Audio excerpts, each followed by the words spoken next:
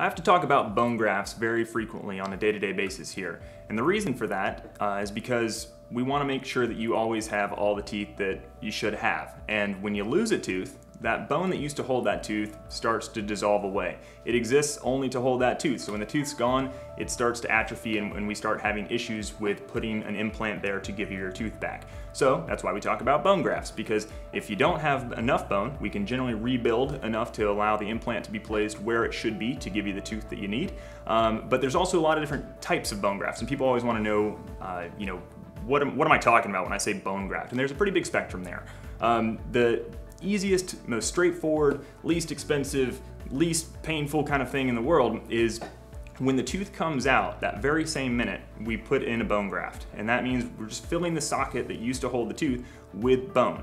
And the analogy that I give my patients on a pretty daily basis is, if I asked you to build a wall and just gave you nothing, you'd have to wander around and find rocks and assemble your wall, right? Or if I gave you a pallet of bricks and said, build a wall, you can assemble a really good one really quickly. That's kind of what I'm doing for your body. I'm giving the bone right there all of the materials it's needing to build you good quality bone in an adequate amount to give us a really good, predictable implant site down the road. So that is that's what we call a site preservation, meaning we're preserving that bone that would normally shrink away so that we can put an implant in pretty shortly thereafter. That's really, really common and highly recommended. And people are always like, well, am I a candidate for that? Pretty much everybody's a candidate for that. And then they always want to know, well, what is it, And there's lots of different kinds of bone graft. Bone graft can come from you.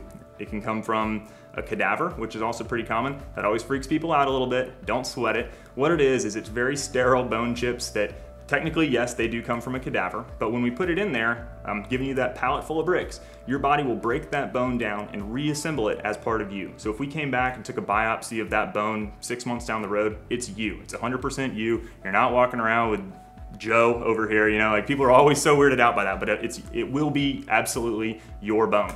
Does it have to be cadaver? No, it doesn't. There's also other types. We can do what's called a xenograft, which is just a fancy way of saying from a different species. So bovine is really common, pig bone, whatever. If that freaks you out too, there's synthetic grafts. That's where we use pretty much the mineral components that bone's assembled from. We put that right there and your body can build it too. So, whatever your hang up is with whatever the type of bone graft is, let's talk about it because we do have a lot of options and we can make that a non-weird event for you. But it is a really important thing so that you get a good, predictable outcome. There are also more extensive kinds of bone grafting that it's hard to explain it here when we're not in person looking at your scenario, but know that if you're missing width, if you're missing height, if you have a large sinus where an upper molar used to be, we can fix pretty much all of those things. So come in, let's talk about it, and just know that about 60% of implants require some level of bone grafting, so it's really common. It's not a weird or hard thing. We do it routinely, and we can talk about what fits your scenario best.